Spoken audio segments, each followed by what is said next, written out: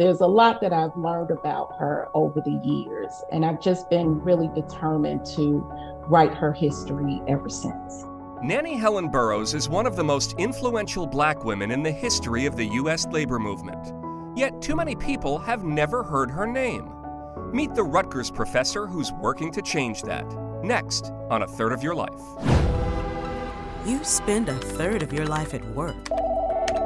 We're all about making it better. This is the Rutgers School of Management and Labor Relations podcast. She built a national school to establish new career pathways for Black women and girls, created the first labor organization for Black women, fought for voting rights, and even found time to write plays. Nannie Helen Burroughs should be a household name, and one Rutgers professor is trying to make that a reality. Welcome to A Third of Your Life.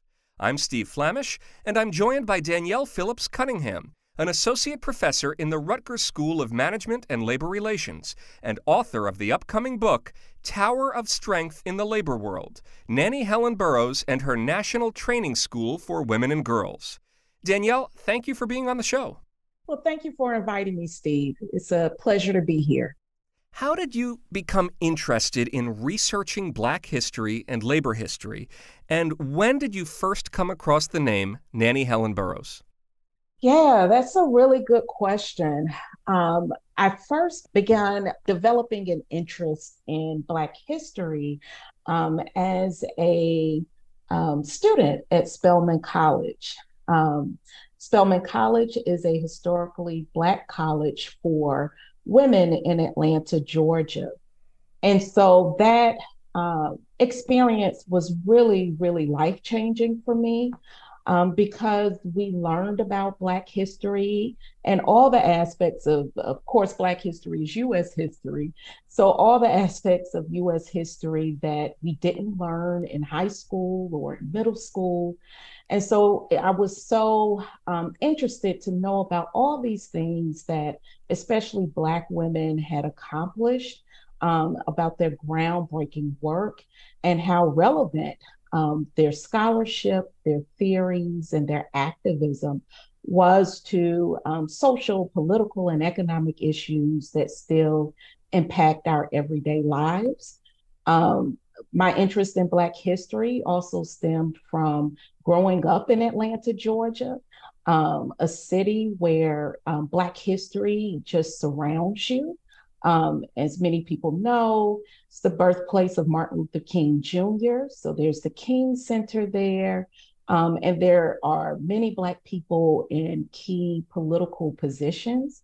And so that history is just all around you. I also had family in Detroit, Michigan, and went there for the summers. So a lot of Black history up there as well. So I just grew up with an appreciation for Black history, and Spelman College shaped my interest, particularly in Black women's history. I first came across Nannie Helen Burroughs' name when I was conducting research for my first book, entitled Putting Their Hands on Race, Irish Immigrant and Southern Black Domestic Workers.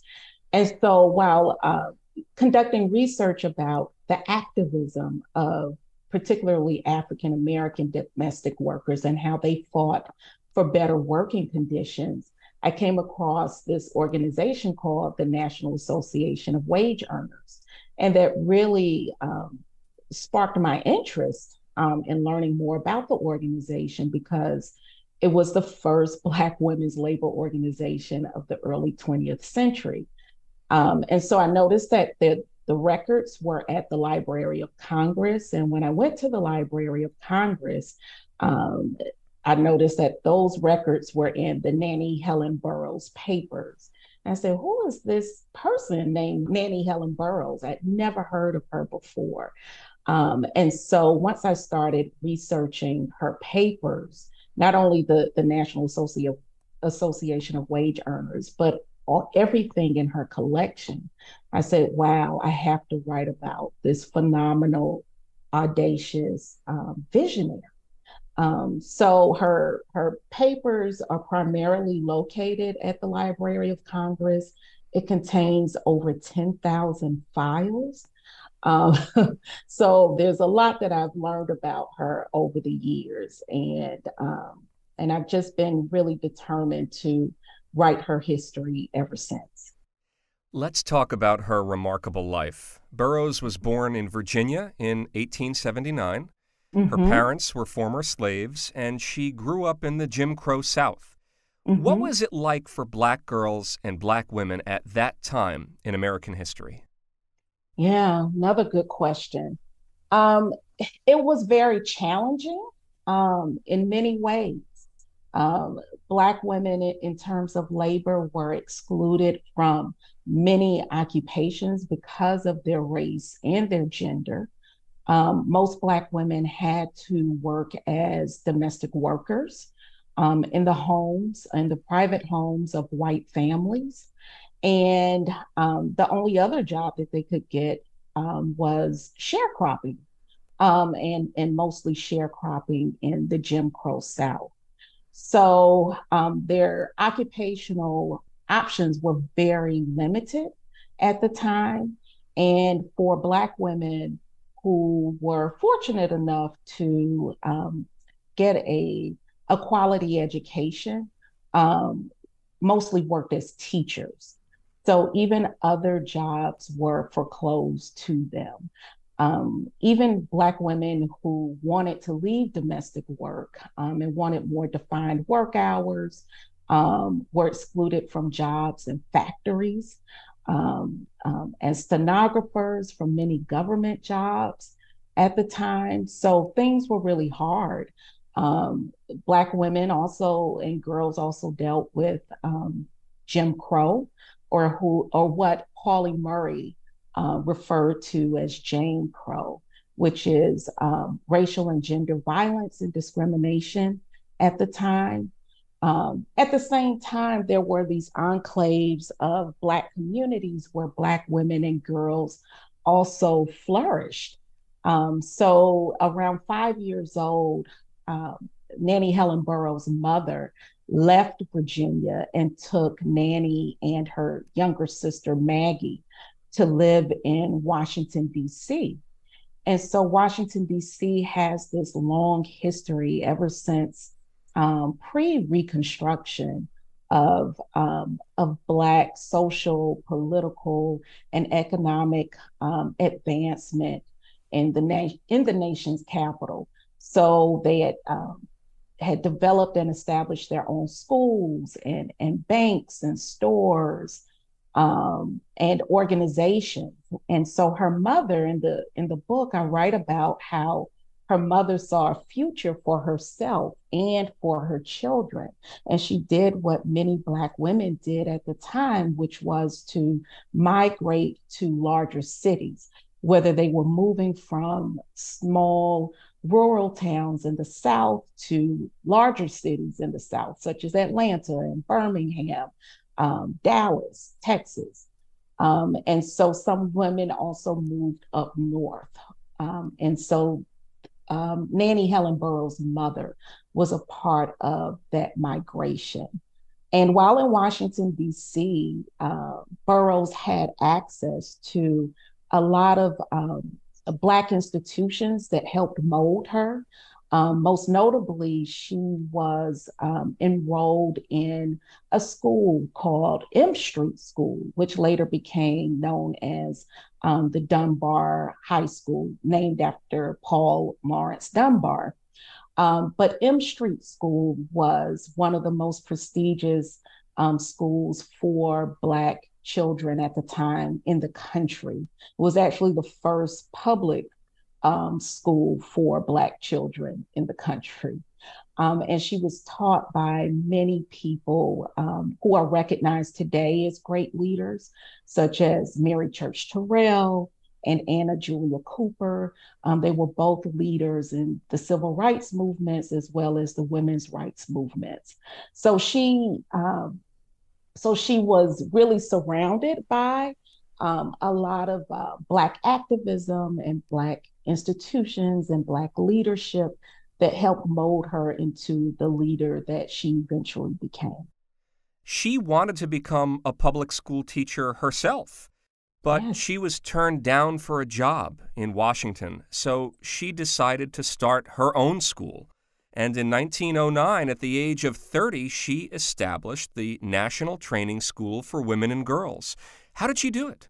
Yeah, that's a very good question as well, because her pathway was not straightforward. As you mentioned, she graduated from M Street School with honors, the highest honors in her program. She studied business and domestic science, and graduated at the top of her class. And she wanted to, as she said, draw a good salary, a comfortable salary, so that she could take care of her mother, who labored as a domestic worker, and so that she could just live comfortably and take care of her family.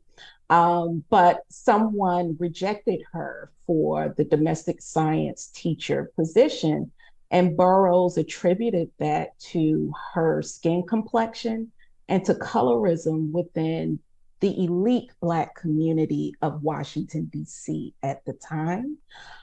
She also came from a working class background. And so she attributed her being unable to get a job at that time to also her working class background. She applied for a teaching job at Tuskegee, what is now known as Tuskegee University. And Booker T. Washington was the president of the school at the time, and he also denied her a job. And she attributed that to her working class background and being operating outside of a lot of the elite Black circles at the time. A pastor at 19th Street Baptist Church in Washington, D.C., put in a good word for her at the Christian Banner, which was a newspaper run by a Baptist church organization in Philadelphia. So she went there and worked as an editor for the magazine. And then the organization moved to Kentucky. And so in Kentucky, she moved to Kentucky with the organization, the Baptist organization, and she actually opened a prototype for the school that you just mentioned that she opened in 1909. This school she opened in the early 1900s, and it was known as the Women's Industrial Club.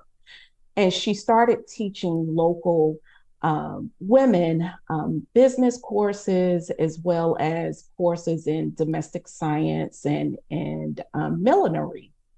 And so then she decided that, this was just a smaller version of what she really wanted to do, which was to create a school that forged these new pathways for Black women and girls that were foreclosed to them, and to create opportunities such that they wouldn't have to deal with the same hardships, the same discrimination that she experienced. And it was a challenge to get there. She was a part of the National Baptist Convention, which was the largest Black group of churches, of Baptist churches.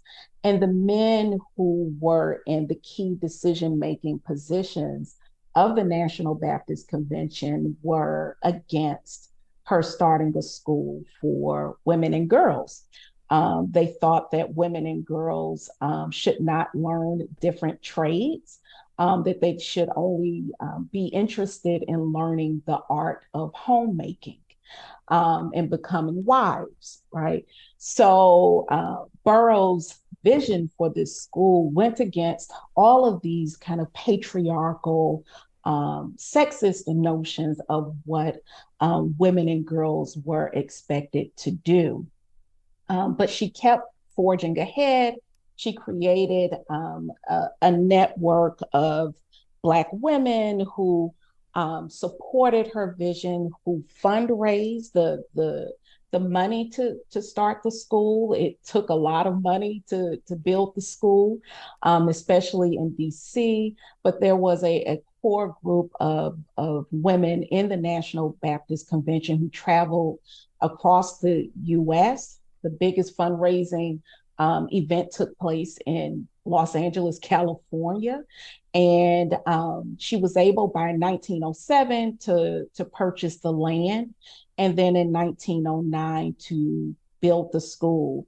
And so she and those women who became teachers at the school literally cultivated the land with their own hands, because this was a rugged piece of land that many people did not want. And so they laid concrete, they uprooted trees, they literally cleared the land for the school. And so in 1909, she opened the school with 5 students and 8 teachers. The students were from all over. There was 1 student from Haiti, 1 student from South Africa, and the other students were from the US South. And within 2 years, she had 108 students at her school. How big was the school? How many buildings were located on that site? Yeah, over time, by the 1920s, there were over 8 buildings at the school. And the school first started in a really unstable, physically unstable farmhouse, 8-room farmhouse. And she grew the school into 8 buildings. And so she actually lived on the school's campus, which I think speaks to her dedication to the school and how much she invested in the school. I think it's important to mention that she did not draw a salary for the first 30 years that the school was open, because she did not get any support from the National Baptist Convention, and the money that she was able to raise with who I call her co-organizers, or Black women who really supported her vision. All of that money went back into the school. So by the 1920s, there was a building. There were several dormitories. There was a couple of buildings for the classrooms. She started her own printing department, and she actually started her own newspaper on the school's campus. And the name of the newspaper was called The Worker. And I think that speaks to how much she really was determined to change the working and living conditions of Black women and girls at the time. She started it in 1911, and I found the subscriptions to The Worker at the Library of Congress. And I counted the subscriptions. So within a year, she had over 500 subscribers, and across the country. These were people who subscribed to the newspaper in small towns I've never heard of before, to huge towns like cities, Los Angeles. There were also subscribers to the paper in Cuba and in Haiti. So she wrote a lot of articles about the particular labor injustices and racial injustices that Black workers were facing at the time. And she used that newspaper to inspire activism and organizing around those issues. And the printing department and the laundry department, she also had a laundry building on the campus. They served multiple purposes. So many of the students who attended her school were working class, like she was as a student, and many of them could not afford tuition. So they worked their way through school, and they worked in the printing department, they worked in the laundry department, for example, and they earned money for their tuition, but they also gained practical hands-on experience in learning these trades that actually they had been, many Black women had been barred from. And so, yeah, it was a fascinating campus, and it was huge by the 1920s. You've written that Burroughs built the National Training School as a laboratory. She wanted Yes. to improve the working conditions of Black domestic workers like her mom, but she Hmm. also wanted to open new career pathways for Black women and Black girls. So, how did she incorporate those desired outcomes into the curriculum? And how did that go over? Yeah, that's a good segue question because I'll pick up where I left off in terms of the printing department. It was unheard of for not only Black women to work in printing departments, but to actually own print shops. And so it was her vision. And she was a writer, which you mentioned earlier. And she really wanted Black women and girls to be able to own their own publishing houses as well as print shops. And so she infused that into the curriculum by creating work opportunities for students to work in that department. She also wanted students to have access to government jobs. And so she created stenography courses, Black history courses as well. She was big on racial pride and students having a firm sense of themselves and their history. So even as she created domestic science courses to help improve Black women's working conditions in domestic service, she did not create the courses in a way where she taught students to be subservient to white employers.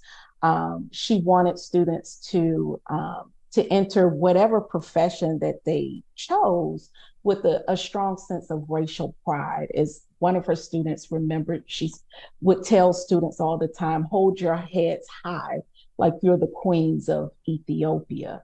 So she was really big on that. And even the domestic science curriculum was scientifically based. So she was not only teaching students how to, for example, serve meals and clean clothes, but the actual scientific or the chemical composition of foods, the physical composition of the human body. So she wanted students to have this firm sense of food as science Mhm. so that students could also become domestic science teachers and so that they could take this knowledge back to their own communities and their own homes and live as healthy lives as possible, given all of these structural inequalities. She also later, into the 30s, she had courses that taught students how to become barbers. As we know, there are not a lot of women barbers today, but she wanted students to even break into that field and just have as many options. And this did not go over well with a lot of men. Booker T. Washington was against what was called a blended curriculum. So learning not only trades, but also academic subjects. And he just thought that, women should only learn domestic subjects. But then there were also women, Black women at the time who Burroughs was very close to, who supported this blended curriculum and created, curricula of their own, blended curricula of their own. So Mary McLeod Bethune, who just got a statue in the U.S. Capitol building, was very big on creating a blended curriculum for girls, women and girls. And Anna Julia Cooper, who actually taught Burroughs at M Street School. She was big on that. So Black women were on board. They were forward thinking, but there were some men who were just really resistant to that. And Burroughs was very big on supporting her school primarily with donations from Black communities because she didn't want white philanthropists to dictate to her how she should design her curriculum.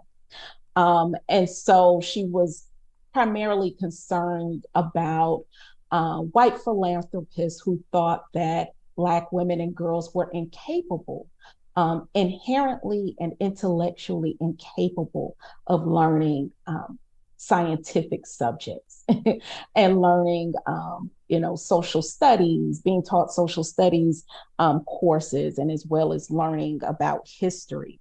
So she created this blended curriculum, primarily with support from other Black women because of the backlash from some Black men and also white philanthropists at the time.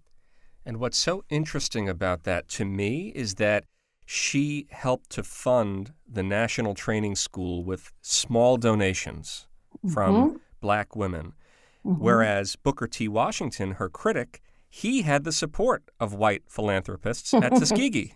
Yes, he did. He did. And he actually predicted that. I came across a letter actually in an archive a few years ago in which Booker T. Washington wrote a letter to Nannie Helen Burroughs and told her, I don't think that your school will survive, because a school that is just that primarily is supported by small donations from Black communities, it's just impossible. It just won't survive. And her school lasted until the late 20th century. So she struggled though. She struggled a lot. It was amazing in terms of what she was able to accomplish, but it was also very difficult because she had to constantly prove to people and justify to people that this type of school, for this very progressive, kind of forward-thinking school for Black women and girls, was important and would benefit society overall. She constantly had fundraising campaigns. There were times in which she was not sure where the next donation would come from because it was difficult. So she dealt with more difficulties than Booker T. Washington, but somehow she forged through and just kept, but people kept donating to the school, and it lasted until the later part of the 20th century. Tell me about the student outcomes. Did her graduates make inroads into some of those professions that were previously walled off to Black women? Yes, absolutely. She liked to talk about a student named Susie Green, who she met in Alabama and who was a part of a sharecropping family in Alabama.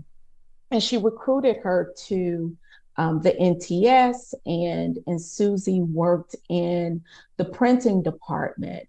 And Burroughs encouraged her to, in fact, Susie didn't want to work at first in the printing department. She wanted to learn horticulture, which was another course that Burroughs designed at the school. So she took that course as well as she worked in the printing department. And after she graduated, she started her own print shop. And she was the first Black woman in Washington, D.C.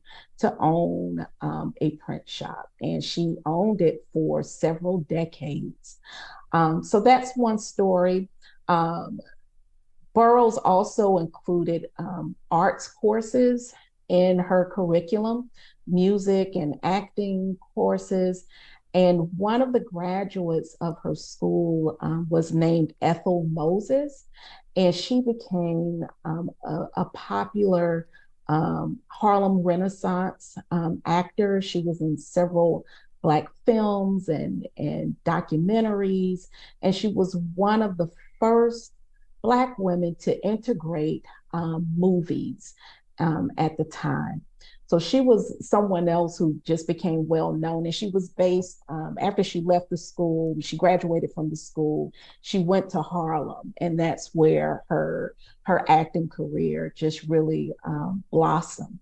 So those are two examples of women who broke into fields that really were foreclosed to Black women. What terrific success stories. Burroughs had to be so proud of them. Yeah, she was. She definitely was. In her advertising pamphlets for the school, she told lots of stories of women who forged their own pathway. She was also proud of students who became domestic workers. She was always critical of people who had classes or elitist ideas of what people should do in their lives. And so she also bragged about a student who she came across on a train that she was riding from DC to Philadelphia. And the student's name was Beatrice. And she was a graduate of the domestic science program. And what she admired mostly about Beatrice is that she left a domestic service job that did not provide adequate housing and living wages. And Burroughs attributed Beatrice's sense of self and resistance to those working conditions to the program. And she was proud that she left that job and sought another job and secured another job actually in Philadelphia that offered much better wages and working conditions. So she always made a point of highlighting the wide range of jobs that students were able to get after leaving her school. In 1921, 12 years after she started the National Training School for Women and Girls, Burroughs authored a new chapter in her life story. She established the National Association of Wage Earners. Danielle, you've described this as a little-known but important Black women's labor organization of the early 20th century. What was the National Association of Wage Earners? Yes, she started the National Association of Wage Earners in 1921. It was the first Black women's labor organization of the early 20th century. And it was the first Black women's labor organization that came closest to becoming a labor union. And that is pretty significant considering the long history of racial and gender discrimination in labor unions and the exclusion of Black women from other jobs.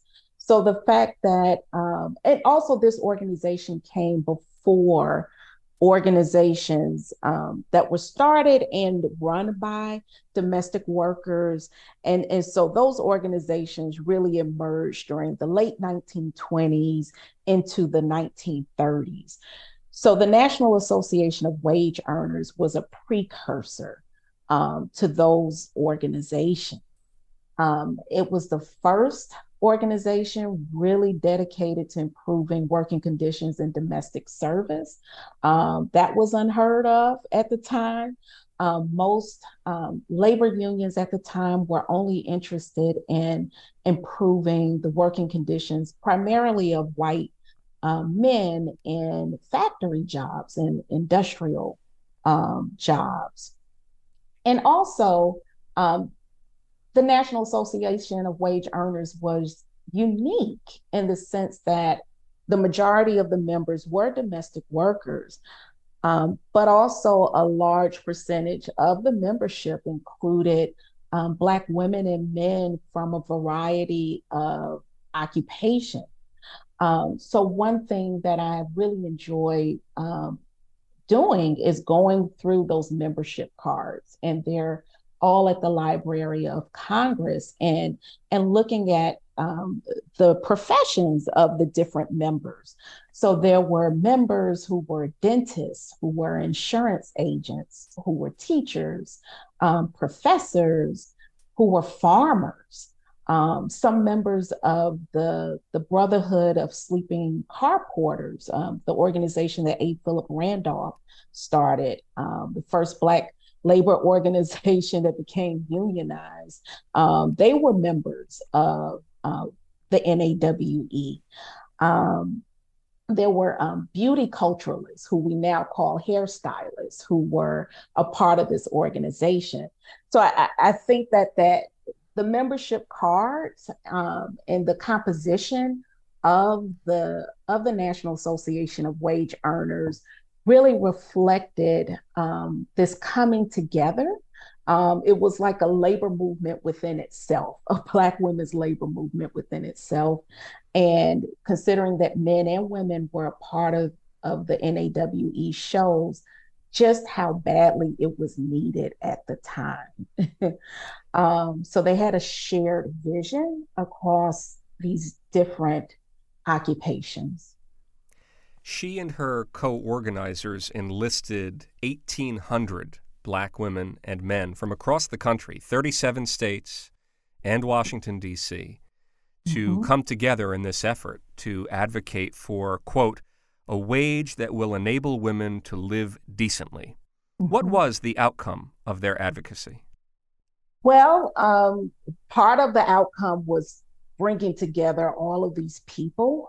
And for a short time, particularly in DC, the wages of Black domestic workers went up because of DC was really the organizing center of the organization. She bought a headquarters, which was a huge house that actually is still there in DC. And that became the headquarters and known as the district union of the National Association of Wage Earners. And so they registered a lot of domestic workers in the city, and they were able to increase their wages. And in some ways, this organization, although it never became a federal or federally recognized labor union, in many ways it operated like a labor union. Employers who wanted to hire members of the National Association of Wage Earners had to agree to certain working conditions stipulated by the NAWE members. The NAWE was also successful at creating a sharing profit enterprise. They had their own factory where they made uniforms as well as tools for domestic workers. A lot of times, some of the tools that they needed to do their jobs, they had to purchase on their own, and they were expensive. And so she created a business within the headquarters in which the members shared the profits. So it was a way to also supplement the wages that they earned from their jobs. But also the employers had to agree to a standardized wage. So that was something that the NAWE accomplished. And the NAWE headquarters also hosted education campaigns for the community about the particular labor issues confronting Black women at the time. So they succeeded in also creating this forum where the community came together to various lectures and discussions at the headquarters to talk about and to organize against all of these systemic inequalities that impacted Black women's lives. And lastly, they were successful at creating a safe place for Black women to sleep at the time. There were a lot of Black women who migrated through DC and in search of better working conditions and jobs, but could not find safe housing. And so the NAWE headquarters also doubled as like a hotel where Black women could stay for free and could stay there until they could get on their feet. So by the early 1920s, Burroughs is running the National Training School for Women and Girls, and the National Association of Wage Earners. But she's not done. She becomes a prominent voice for voting rights. Mm-hmm. Absolutely. Many Black women could not vote because of Jim Crow laws that were in effect during that time. And so Black women and men, this was part of the Black experience, especially in the South, but also in parts of the Midwest and all over the country. These Jim Crow laws prevented Black people from exercising their right to vote. In some cities, you had to pay a poll tax. Black people were charged a poll tax. And also Black people were forced to take these erroneous and just random government tests that the people at the polling locations could not pass themselves. There's also something called the jelly bean test. And so some Black people who tried to vote were denied the ballot until they guessed the correct number of jelly beans in a jar. Oh my God. Yeah. And so there were all of these, just impossible, almost insurmountable barriers to voting. And also, something that's important to say is that Black women and men faced violence. Black women and men were lynched for trying to vote. They were harassed. Black women in particular, they were fired from their jobs, especially if they labored as domestic workers. They were fired from their jobs if they tried to vote. So there were real threats, just in terms of legally, but also socially, just on an everyday basis, that prevented a lot of Black women from voting. In 1924, Burroughs co-founded the National League of Republican Colored Women. Most Black people at the time were registered Republicans. Tell me about that organization. Yeah. So she and other Black women of the time were not silent about these Jim Crow laws and these acts of violent intimidation towards Black women and men in terms of them trying to vote. And she started the National National League of Republican Colored Women out of frustration because the Republican Party at the time, it was progressive, relatively progressive. It was seen as the party of Lincoln, of Abraham Lincoln. But even then, Nannie Helen Burroughs, as well as her co-organizers, such as Mary Church Terrell, Mary McLeod Bethune, Ida B. Wells Barnett, were frustrated with Republican lawmakers because they were not forceful about passing an anti-lynching law. And that really upset them because they said, hey, we're out here stumping for your candidates. We can't even vote, but we're out here stumping for your candidates.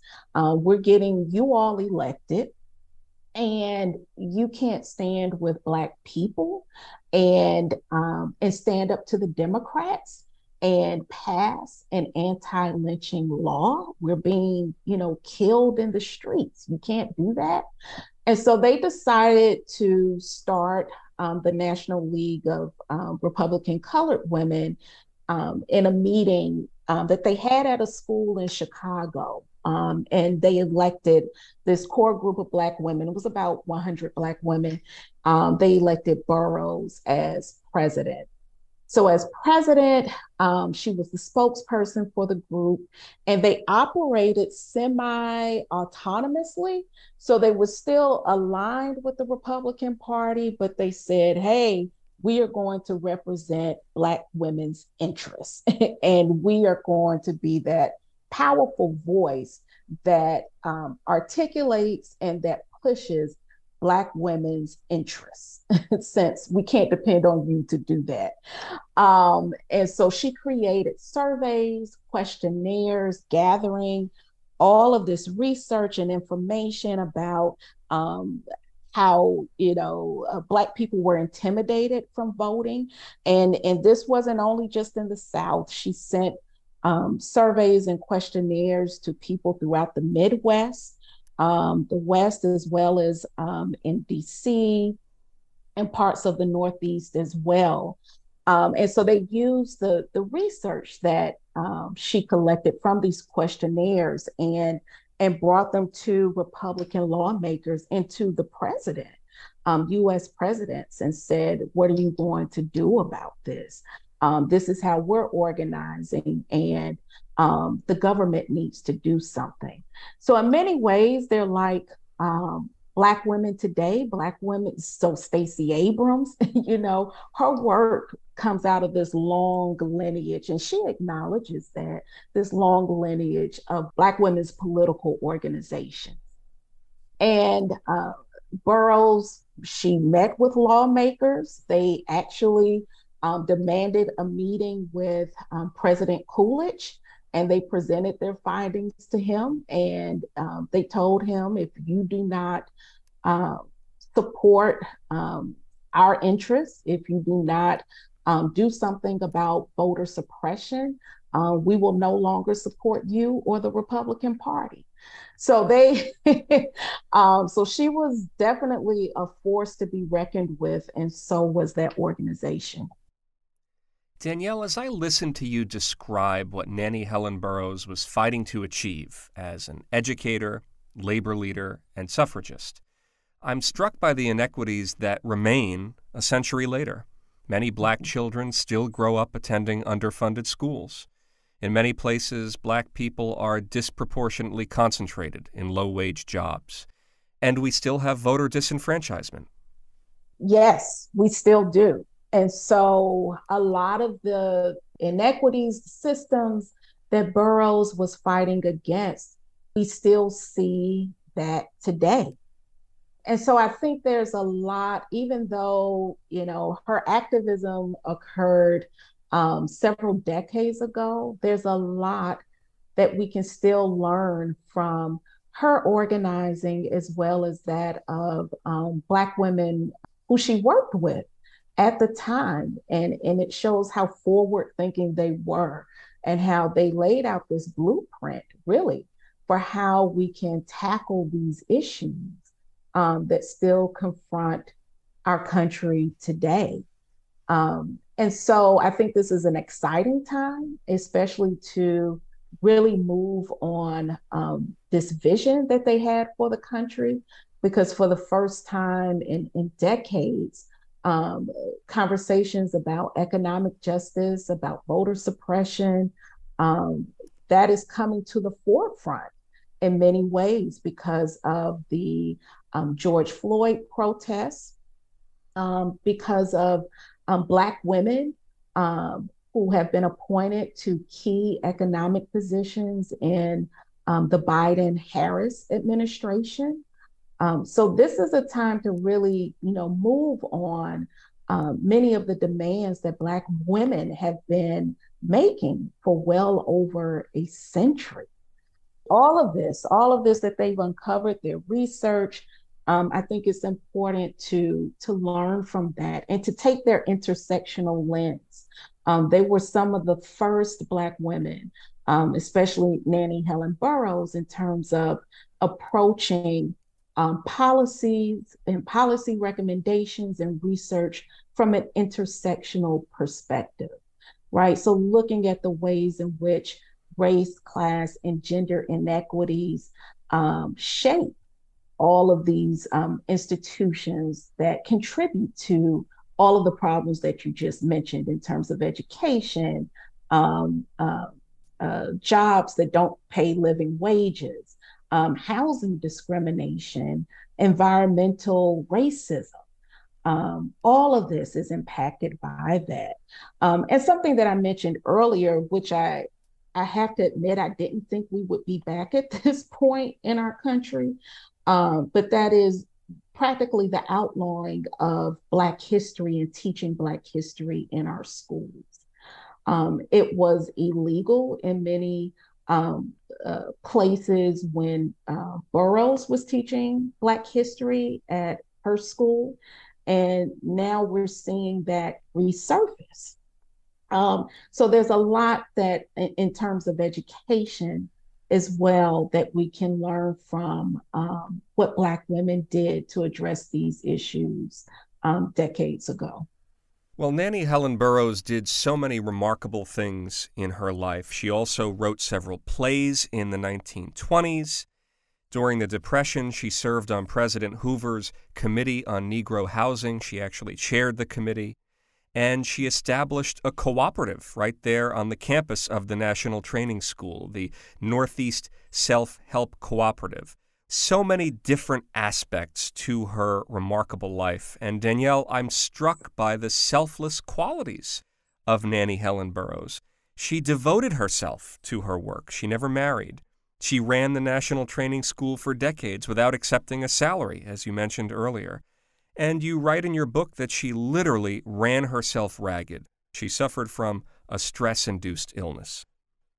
I'm glad that you highlighted that, because that is also connected to the specific issues that Black women face today, which is taking on the world and organizing against all of these different stressors that impact our everyday lives. And I think it's important to remember how even great leaders were also human at the end of the day. And so she accomplished a lot, but I also think that it's important to remember her frustrations and her disappointments, because those areas point to some things that still need to be changed, and some things that were problematic at the time.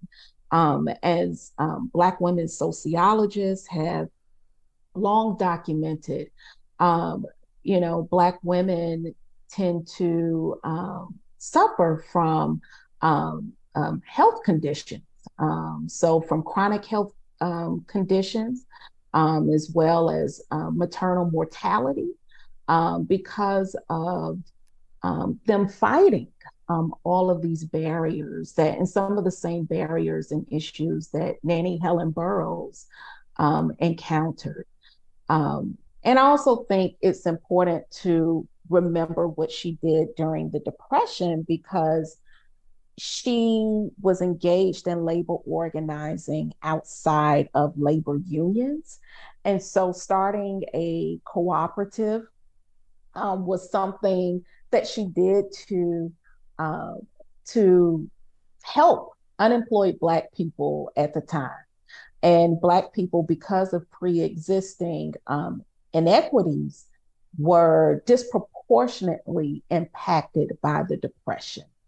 And so that cooperative provided jobs for over 200 Black people in the local community, and also provided health services for Black people who could not afford quality health care at the time. So as she was creating all of these resources for Black women and girls, as well as the communities in which they live, she paid a price for it in a way. Burroughs died in 1961, right before some of the seminal events of the Civil Rights Movement. The March on Washington for Jobs and Freedom, and Dr. King's famous I Have a Dream speech in 1963, the Civil Rights Act of 1964, the Voting Rights Act of 1965. It's sad that she did not live to see those moments, but her work really foreshadowed all of it. Yes, it did. It foreshadowed all of it. The organizing, especially the organizing that took place behind the scenes to make those legislative victories possible. She was in the middle of all of that organizing. So while she didn't get to see it, I think she was able to see some progress while she was alive. I think that she got some energy and inspiration from working with other leaders of the time who helped make those pieces of legislation, those key pieces of legislation possible. She was Martin Luther King Jr.'s mentor. They worked very closely together. A. Philip Randolph, head of the Brotherhood of Sleeping Car Porters, who was instrumental in the organizing of the March on Washington. They worked closely together. So she was able to see a lot. And she also talked a lot about being happy that her school would survive her. So her legacy definitely lives on, and it lives on through the organizing of Black women today. I think she did more in one lifetime than most people would do in 2 or 3. And she could easily be the subject of a Hollywood film. Yet her name is not mentioned alongside Dr. King, Booker T. Washington, Rosa Parks, Fannie Lou Hamer. Why do you think that is? And why should more people know about her? Yeah, I think part of it is because she was outspoken. She was outspoken for her time. And in the early 20th century, women, especially Black women, were not expected to be outspoken. And she was never afraid to speak her mind. She was also not married. And some women who were married had some social protections in terms of how they were seen and perceived. And so she was not, quote unquote, protected in that way. She actually refused to get married. She was proposed to twice, but told both men, I am married to my work. She did not have children. And so she was ridiculed for that as well. So she challenged many conventions, social conventions, in terms of what education should look like for girls, and in terms of what women should do and how they should be and how they should act. And so she did not go over well with everyone at the time. So that's part of the reason. I also think part of it is the gender construction of how traditionally how we think of labor leaders. It's a masculinized construct, and it's seen as it's kind of closely aligned with industrial male jobs, right? And so these great labor leaders and labor union leaders were mostly white men who fought for labor rights in factories, for example. And here she was a Black woman fighting for Black women's labor rights, and especially domestic workers, so people who were outside of that industrial realm. And so she is mostly remembered as an educator, which is, within this feminized occupational lens. But I think that her life speaks for itself, and she was definitely a labor leader who contributed to many labor movements in this country. Your book will certainly raise awareness of her life and legacy. It's called Tower of Strength in the Labor World, Nannie Helen Burroughs and Her National Training School for Women and Girls. It's coming out later this year, and I'm looking forward to it. Danielle Phillips-Cunningham, Associate Professor in the Rutgers School of Management and Labor Relations, thank you so much for being on A Third of Your Life. Thank you, Steve. I enjoyed the conversation. Thanks for listening to A Third of Your Life, the Rutgers School of Management and Labor Relations podcast. For more information on our academic programs, faculty, and research, visit smlr.rutgers.edu.